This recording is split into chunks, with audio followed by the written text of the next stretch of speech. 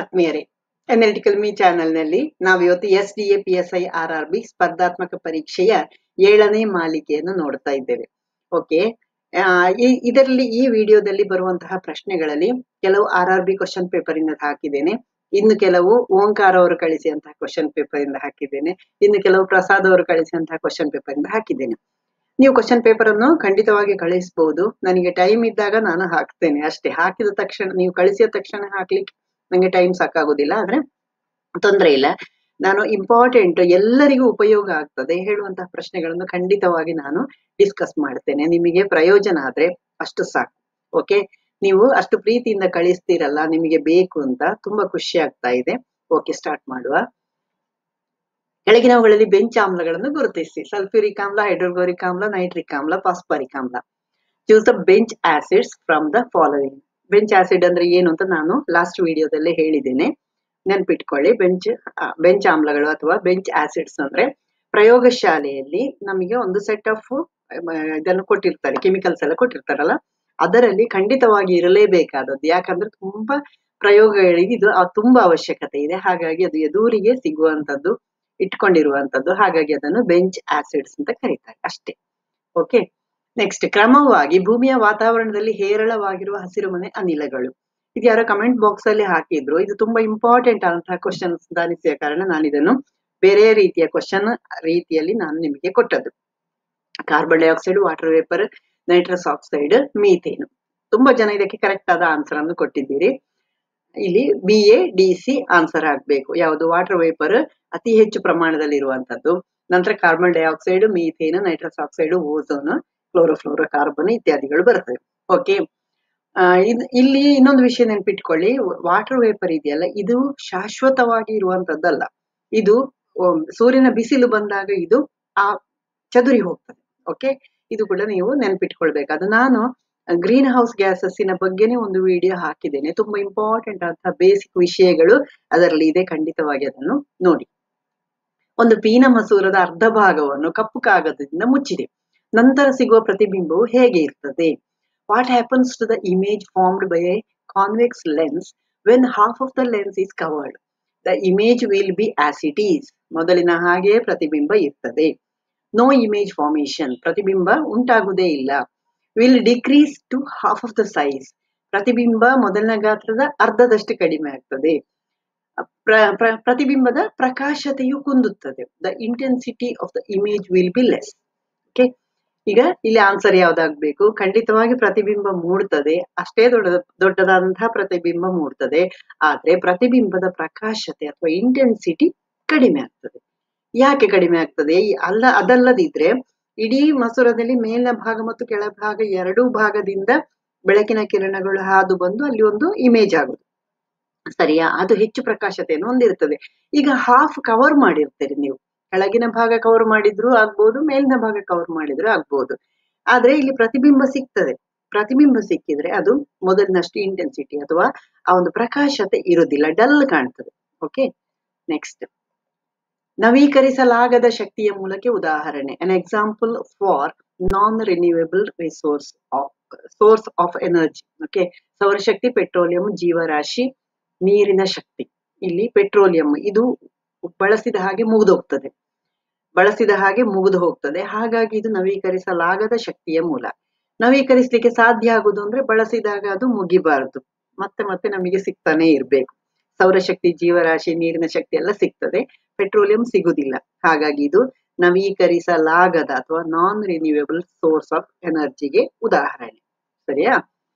ಬಾಹ್ಯ ಫಲೀಕರಣ ನಡೆಯುವ ಜೀವಿ. The creature in which the external fertilization takes place. ಇದನ್ನು ನಾನು ಮೊದಲಿನ ವಿಡಿಯೋಗಳಲ್ಲಿ ಡಿಸ್ಕಸ್ ಮಾಡಿದ್ದೆ. ಹಕ್ಕಿ, ನಾಯಿ, ಬೆಕ್ಕು, ಕಪ್ಪೆ. ಇಲ್ಲಿ ಬಾಹ್ಯ ಫಲೀಕರಣ ಅಂದ್ರೆ ಏನು? ಹೆಣ್ಣು ಜೀವಿಯ ದೇಹದಿಂದ ಹೊರಗಡೆಗೆ ಅಂಡಾಣು ಮತ್ತು ವೀರ್ಯಾಣು ಒಟ್ಟು ಸೇರಿ ಅಲ್ಲಿ ಯುಗ್ಮ ಉಂಟಾಗಿ ಅಲ್ಲಿ ಮರಿ ಉಂಟಾದ್ರೆ, ಅಂದ್ರೆ ಫರ್ಟಿಲೈಸೇಷನ್ ಹೆಣ್ಣಿನ ಜೀವಿಯ ದೇಹದಿಂದ ಹೊರಗಡೆಗೆ ಆದ್ರೆ ಅದನ್ನು ಬಾಹ್ಯ ಫಲೀಕರಣ ಅಥವಾ ಎಕ್ಸ್ಟರ್ನಲ್ ಫರ್ಟಿಲೈಸೇಷನ್ ಅಂತ ಕರಿತೇವೆ. ಹಕ್ಕಿ, ನಾಯಿ, ಬೆಕ್ಕು ಮೂರರಲ್ಲಿ ಕೂಡ ಇಂಟರ್ನಲ್ ಅಲ್ವಾ? ಹಾಗಾಗಿ ಇಲ್ಲಿ ಆನ್ಸರ್ ಯಾವ್ದಾಗ್ತದೆ? ಕಪ್ಪೆ. ಇಲ್ಲಿ ಹೆಣ್ಣು ಜೀವಿಯ ದೇಹದಿಂದ ನಾನು ಹೇಳಿದ್ದೇನೆ, ಅಂಡಾಣುವನ್ನು ಗಂಡು ಜೀವಿ ಪ್ರೆಸ್ ಮಾಡಿ ಹೊರಗಡೆಗೆ ತರ್ತದೆ. ಅನಂತರ ಅದಕ್ಕೆ ವೀರ್ಯಾಣು ಅನ್ನೋದು ಹಾಕ್ತದೆ. ನೀರಿನಲ್ಲಿ ಅದು ಒಟ್ಟು ಸೇರಿ ಫಲಿತಗೊಂಡು ಯುಗ್ಮ ಉಂಟಾಗಿ ಮರಿ ಉಂಟಾಗ್ತದೆ. ಪ್ರಕೃತಿ ಎಷ್ಟು ವಿಚಿತ್ರವಾದದ್ದು ನೋಡಿ ಅಲ್ವಾ. ವಿದ್ಯುತ್ ಪಿತಾಮಹ ಆಂಡರ್ಸ್ ಅಲೆಸಾಂಡ್ರೋ ವೋಲ್ಟಾ, ಫ್ಯಾರಡೆ, ಅಲೆಕ್ಸಾಂಡರ್ ಗ್ರಹಾಂ ಅಂತ ಕೊಟ್ಟಿದ್ದಾರೆ. Father of electricity is ಆಂಡರ್ಸ್ ಅಲೆಸಾಂಡ್ರೋ. ಇಲ್ಲಿ ನಿಮ್ಮ ಆನ್ಸರ್ ಯಾವುದು? ವಿದ್ಯುತ್ ಕಂಡು ಹಿಡಿದವರು ಹೇಳಿದ ಕೂಡ ಮೈಕಲ್ ಫ್ಯಾರಡೆ ನಿಮಗೆ ನೆನಪಾಗ್ತದೆ. ಇಲ್ಲಿ ಆಂಡರ್ಸ್ ಯಾವ್ದು? ಆಂಡರ್ಸ್ ಏನನ್ನು ಕಂಡು ಹುಡುಕಿದ್ದು? ಸೆಲ್ಸಿಯಸ್ ಮಾನ, ತಾಪಮಾನ, ಸೆಲ್ಸಿಯಸ್ ತಾಪಮಾನ ಇದೆಯಲ್ಲ, ಇದು ಮಾಪಕ ಇದೆಯಲ್ಲ, ಅದನ್ನು ಆ ಒಂದು ಸ್ಕೇಲ್ ಅನ್ನು ತಯಾರಿಸಿದವರು ಆಂಡರ್ಸ್. ನೆನ್ಪಿಟ್ಕೊಳ್ಳಿ, ಇದು ಮುಂದಿನ ಪರೀಕ್ಷೆಗಳಿಗೆ ಕೇಳ್ಬೋದು. PSI ಇರ್ಬೋದು, RRB, KAS, IAS ಎಲ್ಲ ಪರೀಕ್ಷೆಗಳಿಗೂ ಇಂಥದ್ದೆಲ್ಲ ಪ್ರಶ್ನೆಗಳು ಖಂಡಿತವಾಗಿ ಬರ್ತದೆ. ಓಕೆ, ನೆಕ್ಸ್ಟ್ ಇಲ್ಲಿ ಅಲೆಸಾಂಡ್ರೋ ವೋಲ್ಟಾ ಅಂತ ಇದೆ. ಅವರ ಪೂರ್ತಿ ಹೆಸರು ಅಲೆಸಾಂಡ್ರೋ ಗೈಸೆಪೆ ಆಂಟೋನಿಯೋ ಅನಸ್ತೀಸಿಯೋ ವೋಲ್ಟಾ. ಇಟಾಲಿಯನ್ ಭೌತವಿಜ್ಞಾನಿ, ರಸಾಯನಶಾಸ್ತ್ರಜ್ಞ, ವಿದ್ಯುತ್ ಮತ್ತು ಶಕ್ತಿಯ ಬಗ್ಗೆ ಕೂಡ ಇವರು ಸಾಕಷ್ಟು ಪ್ರಯೋಗಗಳನ್ನು ಮಾಡಿದ್ದಾರೆ. ವಿದ್ಯುತ್ ಬ್ಯಾಟರಿಯನ್ನು ಕಂಡುಹುಡುಕಿದ್ದಾರೆ ಇವರು, ಅಲೆಸಾಂಡ್ರೋ ವೋಲ್ಟಾ. ಇದು ಮುಂದಿನ ಪರೀಕ್ಷೆಗೆ ಕೇಳಬಹುದು. ಇನ್ನೊಂದು ಅಲೆಕ್ಸಾಂಡರ್ ಗ್ರಹಾಮ್ ಗೊತ್ತಿದೆ. ಅಲೆಕ್ಸಾಂಡರ್ ಗ್ರಹಾಂ ಬೆಲ್ ಪೂರ್ತಿಯಾಗಿ ಕೊಡ್ತಾರೆ ನಿಮಗೆ ಹೆಚ್ಚಾಗಿ, ಅಥವಾ ಗ್ರಹಾಂ ಬೆಲ್ ಅಂತ ಮಾತ್ರ ಕೊಡ್ತಾರೆ. ಟೆಲಿಫೋನ್ ಅನ್ನು ಕಂಡುಹುಡುಕಿದವರು, ಸರಿಯಾ. ದ್ಯುತಿ ತಂತುಗಳು ಡ್ಯಾಶ್ಗಳನ್ನು ಮಾತ್ರ ಹೊತ್ತೊಯ್ಯಬಲ್ಲವು. ಇದರ ಬಗ್ಗೆ ನಾವು last ವಿಡಿಯೋದಲ್ಲೂ discuss ಮಾಡಿದ್ದೇವಲ್ಲ. Optical fibres can carry only x ray, sound waves, light waves, thermal waves ಅಥವಾ ಉಷ್ಣ ತರಂಗ. ಯಾವುದಿಲ್ಲಿ? ಬೆಳಕಿನ ತರಂಗವನ್ನು ಮಾತ್ರ ಅದು ಕೊಂಡೊಯ್ಯಬಲ್ಲದು. ಯಾಕೆ? ಇಲ್ಲಿ ಒಳಗಡೆಗೆ ಆಪ್ಟಿಕಲ್ ಫೈಬರ್ ಹೇಳಿದ್ರೆ ಅದೊಂದು ಟ್ರಾನ್ಸ್ಪರೆಂಟ್ ಫೈಬರ್ ಅಥವಾ ಗ್ಲಾಸಿನದ್ದು ಅಥವಾ ಪ್ಲಾಸ್ಟಿಕ್ಕಿನದ್ದು ಇರ್ತದೆ. ಅದರ ಮೂಲಕ ಬೆಳಕನ್ನು ಹಾಯಿಸುವಾಗ ಅಲ್ಲಿ ಪೂರ್ಣಾಂತರಿಕ ಪ್ರತಿಫಲನ ಉಂಟಾಗಿ ಟೋಟಲ್ ಇಂಟರ್ನಲ್ ರಿಫ್ಲೆಕ್ಷನ್ ಆಗಿ ಬೆಳಕು ಹಾದು ಹೋಗುದು. ಇಲ್ಲಿ ನಿಮಗೆ ಚಿತ್ರದಲ್ಲಿ ಕಾಣಿಸ್ತಾ ಇದೆ, ಒಂದು ಬದಿಯಿಂದ ಹಾಕಿದ ಬೆಳಕು ಹೋಗಿ ಪೂರ್ಣಾಂತರಿಕ ಪ್ರತಿಫಲನಗೊಂಡು ಅದು ಇನ್ನೊಂದು ತುದಿಯಲ್ಲಿ ಹೊರಗಡೆಗೆ ಹೋಗ್ತದೆ. ಓಕೆ, ಅದು ಬೆಳಕು ಮಾತ್ರ.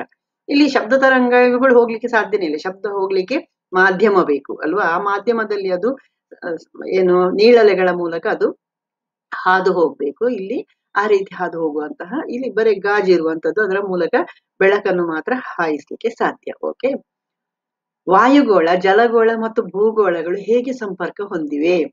ಜಲಚಕ್ರ, ಸಾರಜನಕ ಚಕ್ರ, ಆಮ್ಲಜನಕ ಚಕ್ರ, ಇಂಗಾಲದ ಚಕ್ರ. How is the atmosphere, ಹೈಡ್ರೋಸ್ಫಿಯರ್ and lithosphere connected? ಇಲ್ಲಿ ಮಾತ್ರ ನೀವು ತುಂಬಾ ಜನ ತಪ್ಪು ಮಾಡಿದ್ದೀರಿ.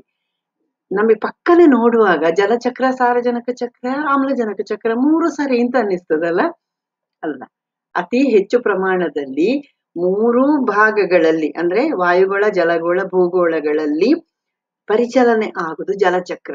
ಈ ಸಾರಜನಕ ಚಕ್ರ, ಆಮ್ಲಜನಕ ಚಕ್ರ ಎಲ್ಲ ಇದೆಯಲ್ಲ, ಇದು ಯಾವುದೋ ಒಂದು ಭಾಗದಲ್ಲಿ ಹೆಚ್ಚು ಪ್ರಮಾಣದಲ್ಲಿ ಇರ್ತದೆ.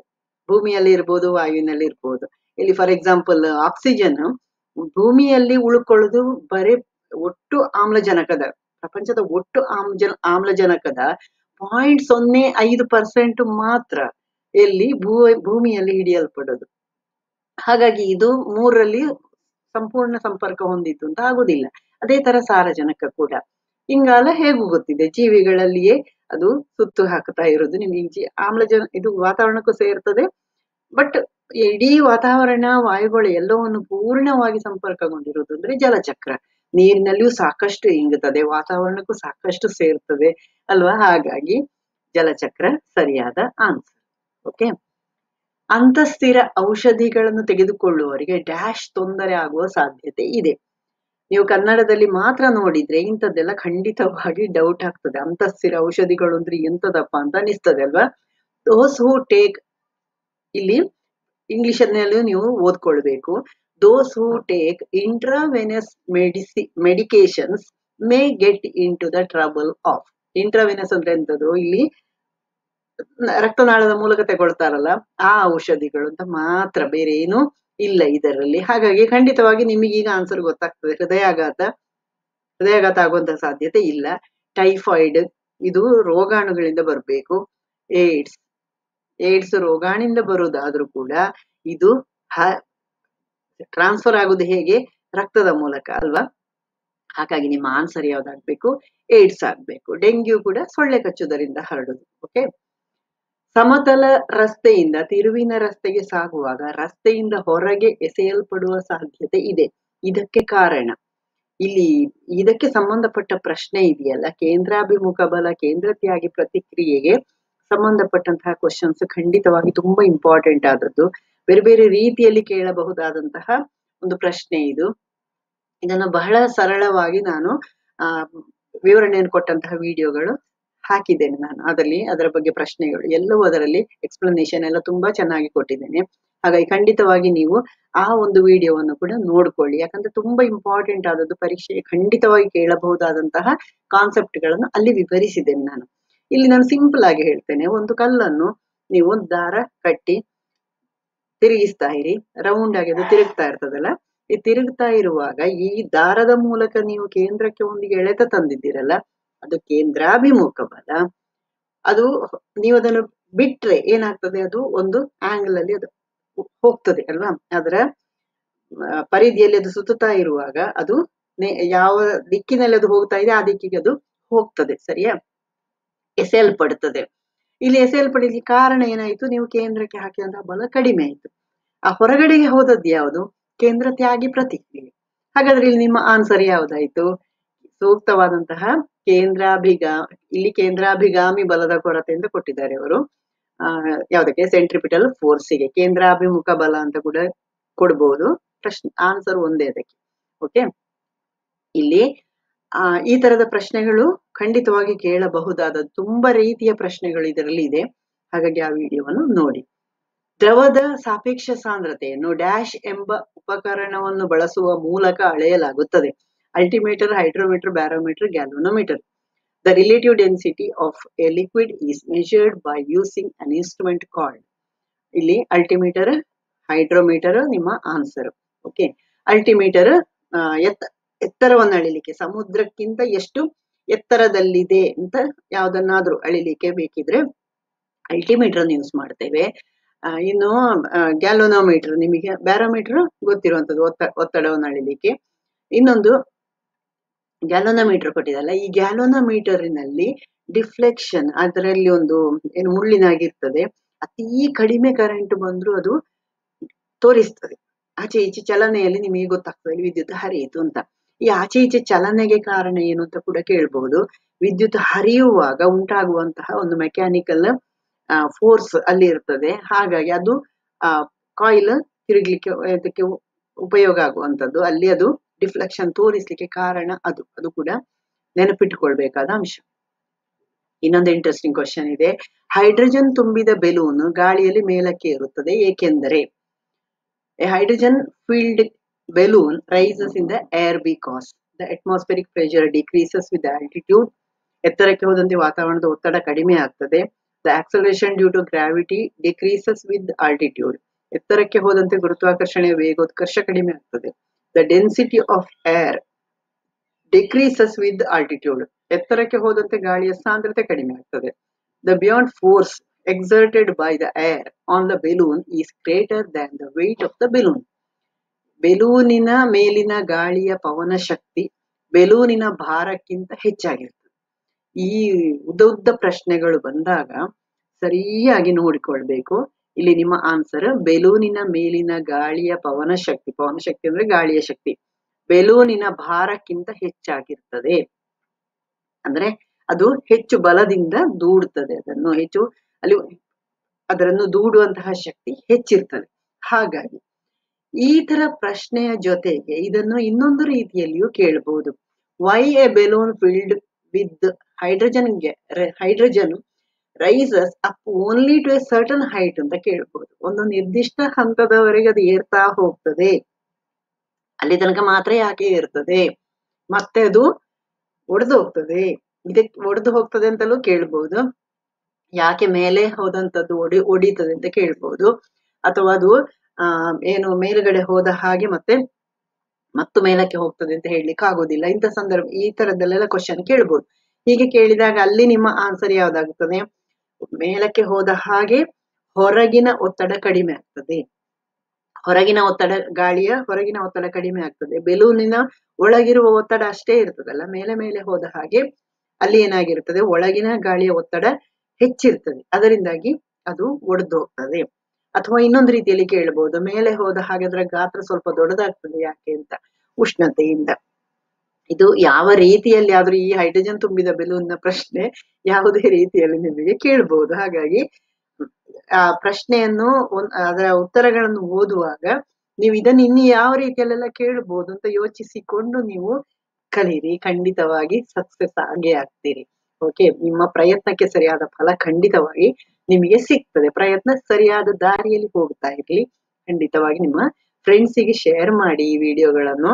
ಜೊತೆಗೆ ನೀವು ಕಮೆಂಟ್ ಬಾಕ್ಸ್ ಅಲ್ಲಿ ನಿಮಗೆ ಏನಾದ್ರೂ ಡೌಟ್ಸ್ ಇದ್ರೆ ಖಂಡಿತವಾಗಿ ಕೇಳ್ಬೋದು. ನಾನು ಈ ಪ್ರಶ್ನೆಗೆ ಎಷ್ಟು ಬೇಕು ಅಷ್ಟೇ ಉತ್ತರಗಳನ್ನು ಕೊಡ್ತಾ ಇದ್ದೇನೆ.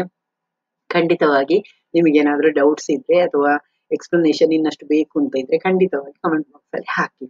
ಫ್ರೆಂಡ್ಸಿಗೆ ಶೇರ್ ಮಾಡಿ. ಸಬ್ಸ್ಕ್ರೈಬ್ ಮಾಡದಿದ್ದವರಾದ್ರೆ ಸಬ್ಸ್ಕ್ರೈಬ್ ಮಾಡಿ ನನ್ನ ಎಲ್ಲ ವಿಡಿಯೋಸ್ ನೋಡಿ. Okay, thank you.